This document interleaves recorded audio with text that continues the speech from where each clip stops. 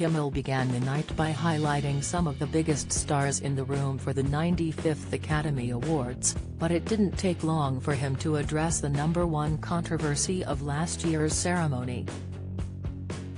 Addressing Will Smith slapping Chris Rock before picking up his Best Actor award, the talk show host assured the crowd a crisis team was in place to prevent a similar incident. This year's Oscars host mocked Smith's incident in his opening monologue in Hollywood. He assured the audience the Academy had taken measures to prevent another incident from happening, but slammed the stars for their reaction last year. "We want you to have fun. We want you to feel safe," he began. "And most importantly, we want me to feel safe. So we have strict policies in place.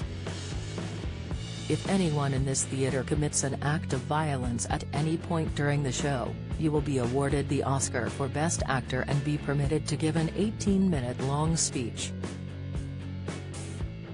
He then joked, "Seriously, the Academy has a crisis team in place. If anything unpredictable or violent happens during the ceremony, just do what you did last year, nothing." Kimmel then quipped the attendees could even give the assailant a hug as some of the stars did at the last awards.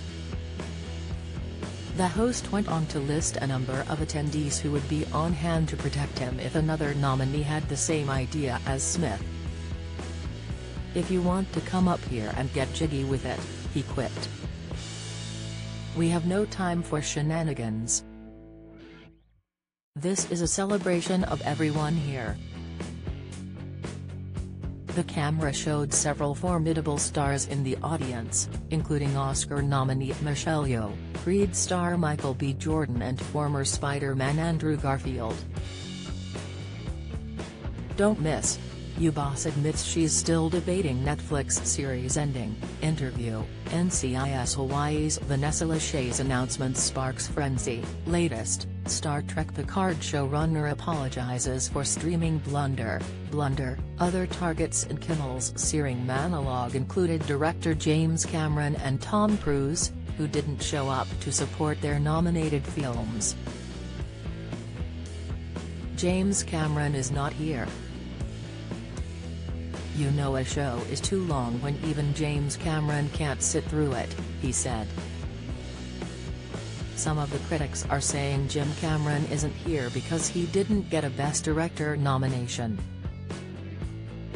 And while I find that very hard to believe about a man of such deep humility, he does have a point. I mean, how does the Academy not nominate the guy who directed Avatar? What do they think he is, a woman?"